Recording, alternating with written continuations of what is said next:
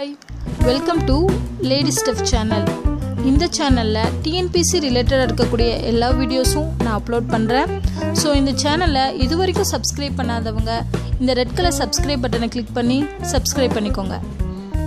நான் போடக்கூடிய எல்லா வீடியோஸும் உங்களுக்கு நோட்டிஃபை ஆகணும் அப்படினா இந்த பெல் பட்டனை கிளிக் பண்ணுங்க. Hi friends, நம்ம இந்த வீடியோல வந்து 6th ஸ்டாண்டர்ட் கெமிஸ்ட்ரி டாபிக் பார்க்க போறோம். ஆல்ரெடி வந்து பிசிக்ஸ் டாபிக் ரெண்டும் பார்த்துட்டோம்.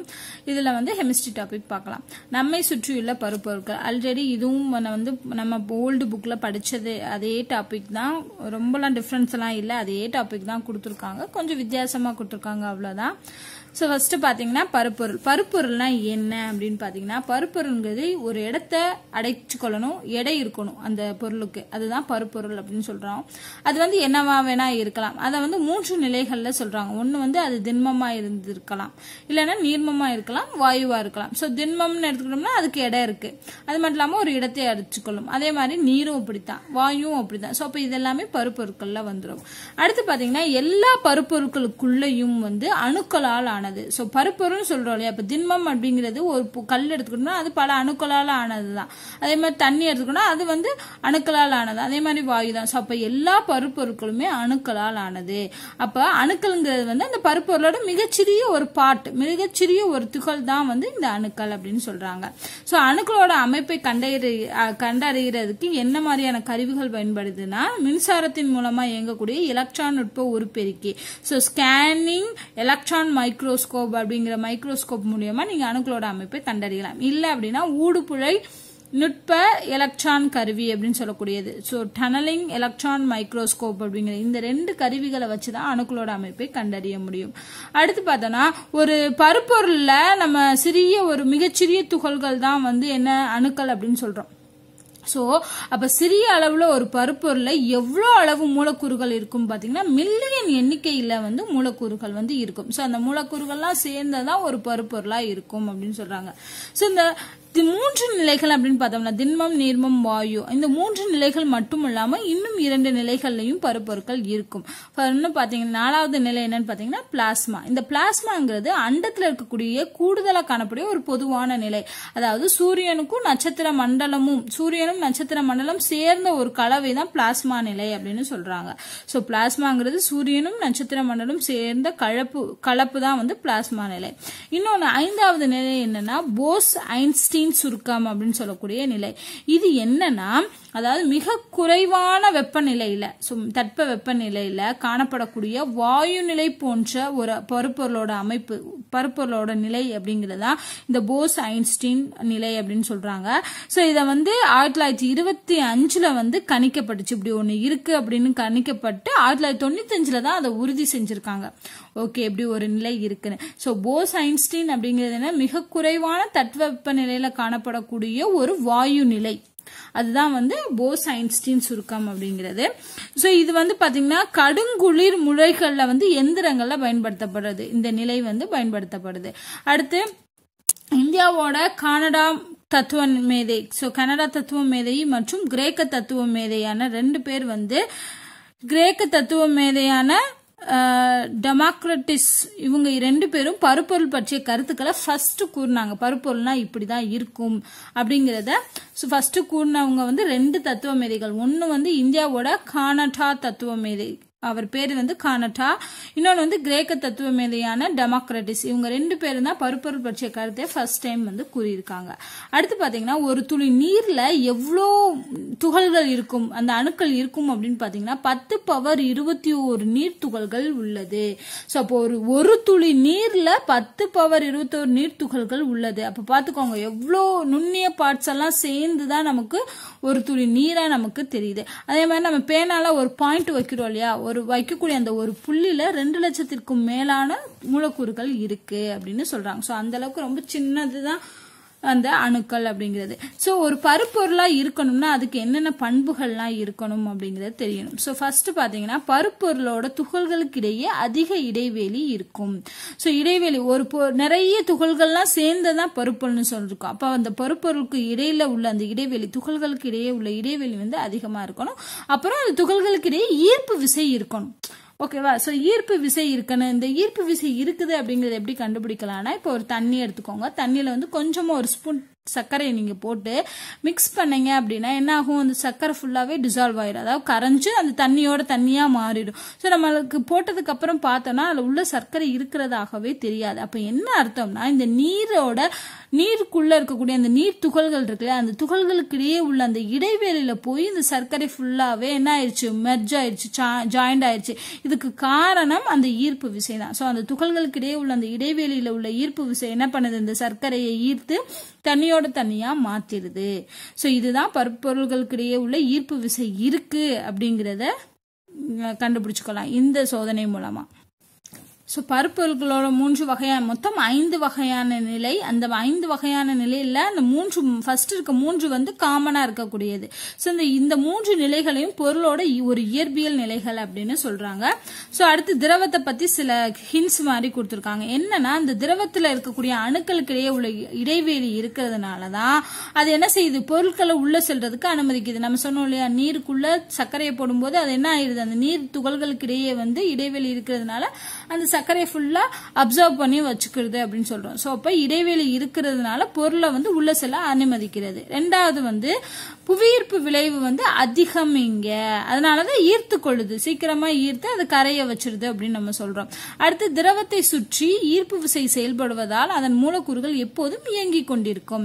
சோ ஈர்ப்பு விசை அதிகமா செயல்படுறதுனால மூலக்கூறுகள் என்ன ஆகுது, இங்கும் அங்குமா இயங்கிக் கொண்டிருக்கும். சோ இது எல்லாமே திரவத்தோட பண்புகள் அப்படின்னு சொல்லலாம். அடுத்து வாயு அப்படிங்கிறதுக்கு பாத்தீங்கன்னா, வாயு அணுக்கள் நீண்ட தூரத்திற்கு பரவும்.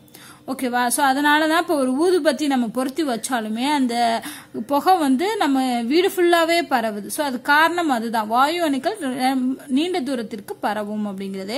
அது மட்டும் இல்லாம எந்த ஒரு தடையுமின்றி அதனுள் நம்மளால போக முடியும். இப்போ ஒரு புகை வர்ற நேரம், அந்த வாயு வர்ற நேரம் நம்மளால அதுல ஊடுருவி செல்ல முடியும், ஏன்னா அது வேகமா வந்து பரவுறதுனால.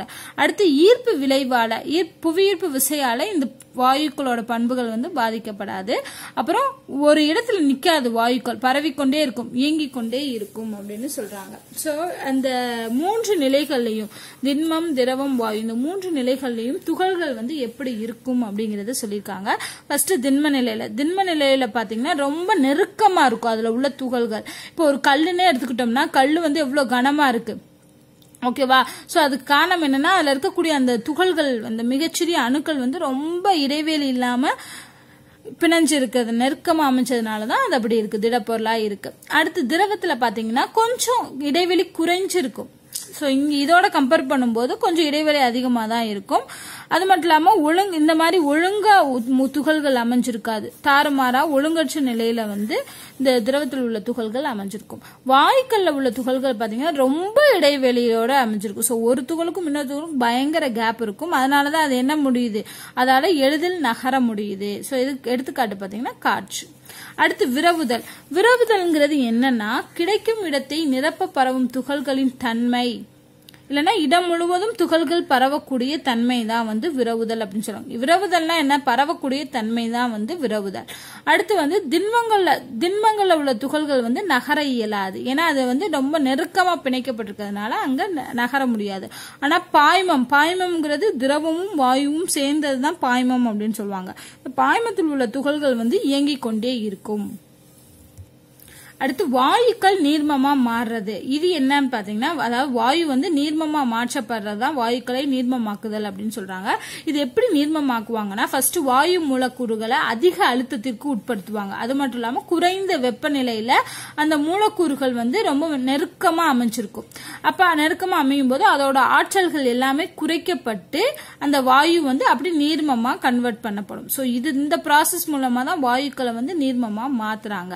அது மட்டும் இல்லாம திண்மம் திரவத்தோட ஒப்பிடும் போது வாயுக்கள் வந்து அதிக அழுத்தத்திற்கு உட்படுத்தலாம்.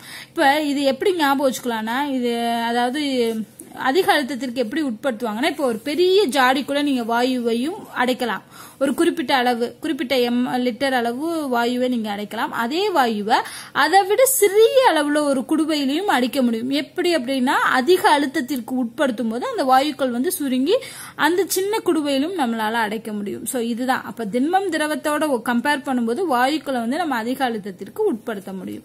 சோ இப்ப இந்த 3 நிலைகள்லயும் உள்ள டிஃபரன்ஸ் என்ன, திண்ம நிலையில இருக்கும்போது, திரவ நிலையில இருக்கும்போது, வாயு நிலையில இருக்கும்போது எப்படி இருக்கும் அப்படிங்கறத பார்ப்போம். திண்ம நிலை அப்படிங்கறதுல திண்மனா கல்லு ஞாபகம் வச்சுக்கோங்க. கல்லுக்கு வந்து பாத்தீங்கன்னா ஒரு குறிப்பிட்ட வடிவம் இருக்கும், அதே மாதிரி பருமன் அளவும் இருக்கும். திரவத்துக்கு வந்து வடிவம் இருக்காது. நம்ம எந்த ஒரு குடுவையிலயோ கொள்கலன்ல வைக்கிறோமோ அந்த அளவு ஷேப் தான் திரவத்துக்கு வரும். அடுத்து வாயுவும் அப்படித்தான், வடிவமோ பருமனோ கிடையாது, இதுக்கு வடிவமே கிடையாது. ஓகேவா. அடுத்து அழுத்தத்திற்கு உட்படுத்தப்படாது. நீங்க கல்ல என்னதான் அழுத்தத்திற்கு உட்படுத்தினாலும் அது ஒண்ணுமே ஆகாது. சோ ஒரு அழுத்தத்திற்கும் அதை உட்படுத்த முடியாது. திரவத்தை ஒரு குறிப்பிட்ட அளவு அழுத்தத்திற்கு உட்படுத்தலாம். ஆனா வாயுவை நம்ம சொன்ன மாதிரி இது ரெண்டையும் கம்பேர் பண்ணும்போது அதிக அளவு அழுத்தத்திற்கு உட்படுத்த முடியும். திண்ம நிலையில இருக்கக்கூடிய அந்த பொருளோட துகள்கள் வந்து இடைவெளி கம்மியா இருக்கும், ரொம்ப நெருக்கமா அமைஞ்சிருக்கும். திரவ நிலையில வந்து இடைவெளி கொஞ்சம் அதிகம், வாயு நிலையில ரொம்ப அதிகம் இடைவெளி. அந்த டயக்ராமை ஞாபகம் வச்சுக்கிட்டீங்கன்னா அது அப்படியே சொல்லிடலாம். அடுத்து துகள்கள் வந்து அதிக அளவுல ஈர்க்கப்படும். அதனாலதான் என்ன ஆகுது, இடைவெளி கம்மியாகி ரொம்ப நெருக்கமாய் அமைஞ்சிருக்கு, அதனால அதிக அளவு ஈர்க்கப்படும். புவி ஈர்ப்பு, அந்த ஈர்ப்பு விசை அதிகம் திண்ம நிலையில இருக்குது. திரவ நிலை வந்து இதை விட கம்மி, வாயுல ரொம்ப கம்மி, ஈர்ப்பு விசையே மிகவும் குறைவு, அதனால அதோட துகள்கள் வந்து அங்கங்க அமைஞ்சிருக்கு. அடுத்து திண்ம நிலையில் உள்ள துகள்களை வந்து எளிதில் நகர முடியாது, இங்க வந்து எளிதில் நகரும், இது நகர்ந்து கொண்டே இருக்கும். சோ இதுதான் வந்து திண்ம நிலை, திரவ நிலை, வாயு நிலைக்குரிய உள்ள கம்பேரிசன்.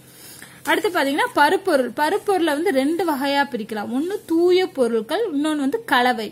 ஓகேவா. தூய பொருட்கள் வந்து 2ஆ பிரிக்கிறோம், தனிமம் சேர்மம் அப்படின்னு. கலவை வந்து ஒரு படித்தான கலவை, பல படித்தான கலவை அப்படிங்கறத பிரிச்சிருப்போம். சோ இதெல்லாம் பத்தி பின்னாடி கிளாஸ்ல தான் படிப்போம். சோ இது மட்டும் ஜெனரலா கொடுத்திருப்பாங்க.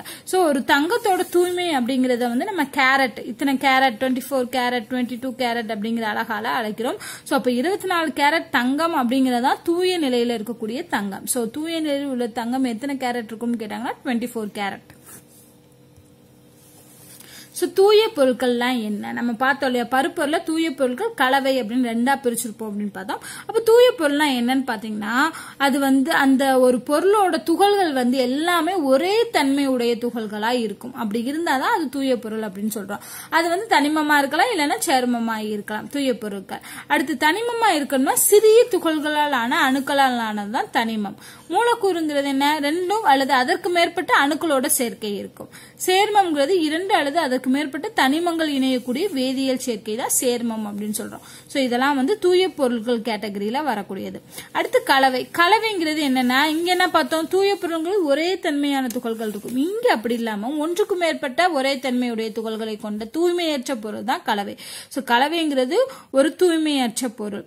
அது மட்டும் இல்லாம இதுல வந்து எந்த கலவை வந்து எந்த விகிதத்துல கலந்திருக்கும் அப்படிங்கறது சொல்ல முடியும். சோ எந்த விகிதத்தில் வேணாலும் அந்த பகுதி பொருட்கள் கலந்திருக்கும். ஓகேவா.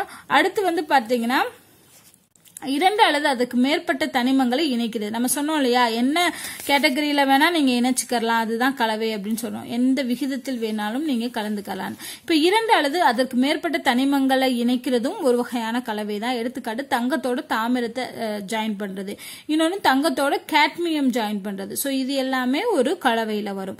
அடுத்து 2 அல்லது அதுக்கு மேற்பட்ட சேர்மங்களை இணைக்கிறது. சேர்மம்னா சோடாவில் இருக்கக்கூடிய நீர், கார்பன் டை ஆக்சைடு, நிறமூட்டி, இனிப்பு, இது எல்லாமே சோடால கலந்திருக்கும். சோ அப்ப இது வந்து சேர்மங்களை இணைக்கிறது. அடுத்து ஒரு தனிமம் மற்றும் ஒரு சேர்மத்தை இணைக்கிறது. இதுல இருக்கக்கூடிய ஒவ்வொன்றையும் இணைக்கிறது அப்படின்னா அயோடின் டிஞ்சர்ல வந்து ஆல்கஹால்ல வந்து அயோடினை சேர்த்திருப்பாங்க. சோ இது வந்து ஒரு தனிமமும் ஒரு சேர்மமும் இணைகிறதுக்கு எடுத்துக்காட்டு. சோ இது எல்லாமே கலவையோட வகைகள்ல வந்துடும். அடுத்து கலவைகள். சோ கலவையா இருக்கிறதுனால அதை எப்படி பிரிக்கணும், ஏன் அதை வந்து கலவைகளை பிரிக்கணும், அதோட அவசியம் என்ன அப்படிங்கறத தெரிஞ்சுக்கணும். சோ ஃபர்ஸ்ட் பாத்தீங்கன்னா நம்ம தங்கத்தோட தாமிரத்தை ஜாயின் பண்ணிருப்போம். சோ தங்கம்ங்கிறது சுத்தமான பொருள், தாமிரம்ங்கிறது ஒரு மாசு. அப்ப தங்கத்துல இருந்து அந்த மாசுவை நீக்கிறோம் அப்படிங்கன்னா சுத்தமான பொருள் நமக்கு கிடைக்கும். சோ அதுக்காக தான். சோ மாசுக்களையும் தீங்கு விளைவிக்கக்கூடிய பொருட்களையும் நீக்கிறதுனாலதான் இது வந்து கலவையை வந்து பிரிக்கணும் அப்படிங்கிறது அவசியமா இருக்கு. எடுத்துக்காட்டு பாத்தீங்கன்னா அரிசியில உள்ள கல்லை வந்து நீக்கணும், ஏன்னா கல் வந்து நமக்கு தீங்கு விளைவிக்கக்கூடிய பொருள். அடுத்து வந்து பயனளிக்கும் பகுதி பொருளை அதன் மற்ற பகுதி பொருட்களில் இருந்து தனித்தெடுத்தல். இப்ப பெட்ரோலியம் இருக்கு அப்படின்னா அதுல நிறைய ஜாயிண்ட் ஆயிருக்கும். அதுல இருந்து நமக்கு தேவையான பெட்ரோலை மட்டும் நம்ம பிரிச்சு எடுக்கிறது. அடுத்து ஒரு பொருளை மிகுந்த தூய நிலையில் பெறுதல். இப்ப தங்க சுரங்கத்துல இருந்து தங்கத்தை பெறுறது. சோ இதுக்காக தான் இந்த கலவையை பிரித்தல் அப்படிங்கிறது அவசியம்.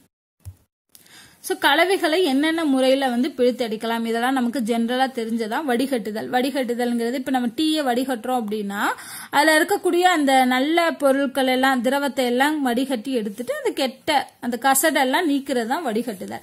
ரெண்டாவது சலித்தல்ங்கிறது ஒரு பவுடர் மாதிரியான இருக்கக்கூடியதுல இருக்கக்கூடிய மாசுக்களை நீக்கி எடுக்கிறது தான் சலித்தல். அடுத்து கடைதல், மோர் கடையிறோம் இல்லையா, வெண்ணெய் கடையிறோம் இல்லையா. சோ வெண்ணெய் கடையும் போது என்ன ஆகுது, அந்த பால்ல இருக்கக்கூடிய தயிர்ல இருக்கக்கூடிய திண்மமான பொருட்கள் எல்லாம் தனியா பிரிஞ்சு வந்துடும், நீர்ம பொருட்கள் தனியா பிரிக்கும். சோ அதுதான் கடைதல். அடுத்து கதிரடித்தல் நமக்கு தெரியும், நெல் அடிப்பாங்களே, நெல் கதிர் அடிக்கிறது.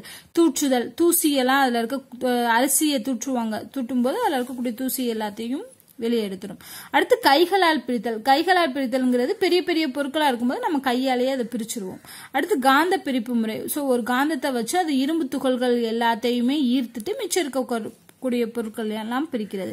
சோ இதெல்லாம் ஜெனரலா தான் கொடுத்திருப்பாங்க. இதெல்லாம் இந்த கலவைகளை பிரித்தெடுக்கக்கூடிய முறைகள். அடுத்து தெளிய வைத்து இருத்தல். ஓகேவா. அடுத்து படிய வைத்தல், வடிகட்டுதல், வண்டலாக்குதல். அப்படிங்கிற இந்த வண்டலாக்குதல் மட்டும் கொஞ்சம் வித்தியாசமா இருக்கும்.